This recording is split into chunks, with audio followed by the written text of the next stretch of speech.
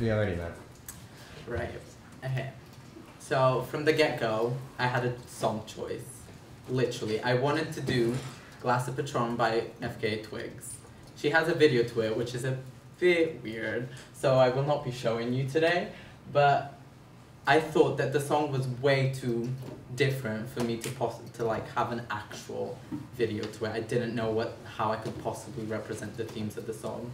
So I just left that song and I went with Honeymoon, which was my backup song. It's a brand new song from Lana Del Rey, doesn't have a video, it's just one of her track songs from her brand new album. And I think I'll be able to represent that song much better because originally I wanted to bring a vintage vibe to it, which is what Lana Del Rey does anyway. So I'm going to show you a little bit of the song.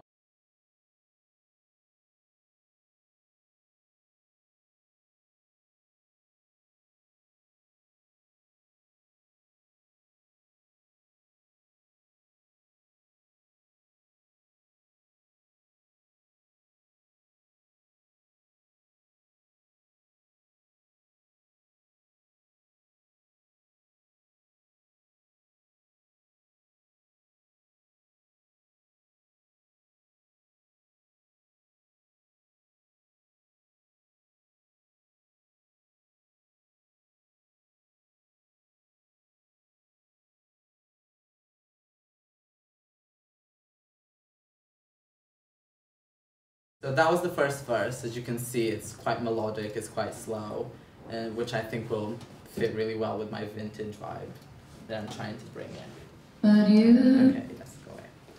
Then my inspirations. Okay, okay. I really wanted my music video to like feel personal to the audience.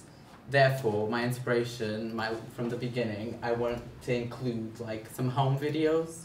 Not sure if they'll be my own, if I'll make some up, not sure. And lyrically, the song delivers it's about a tale of a lover who has a severe violent history, which I think will work really well with the home footage and the theme, as that could possibly show happier times, like from childhood, and juxtapose it with a better quality video of like an angel walking through the woods like she's lost. Again.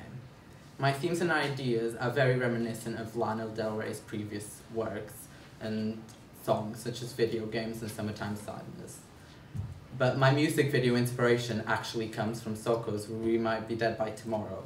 As the music video shows, oh wait, I don't know what that means, has a juxtaposition between happy home videos and morbid ideas of fallen angels and death, with the meeting at the end with the same image of a couple holding hands being layered over an image of a human skull, giving the idea that everything is fragile and there's a very thin line between life and death. I'll show you a bit of the video. So this is kind of how I want to begin my video, like with home videos, and just to make it feel more personal. Okay, I shall end it there. Okay, who is my audience? My audience really is Generation Y, as said before. It's 15 to 25-year-olds, but because Lana Del Rey is a more niche market, I'm targeting towards the indie audience, even though she's quite popular right now. I'm targeting towards them, people who care about the environment, people who don't necessarily follow fashion trends, but are still quite up to date with fashion and have an individual style. Okay. This is basically what they like doing. They like Starbucks, they like social media, mostly Tumblr. They like drinking really expensive water for some strange reason. And they like traveling, just traveling. It's a major thing in their lifestyle.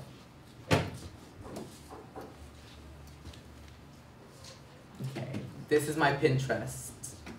Don't know what that is. Okay, so as you can tell, it's all very vintage looking. There's some pictures of Lana Del Rey, old Hollywood style, opulence basically, just opulence.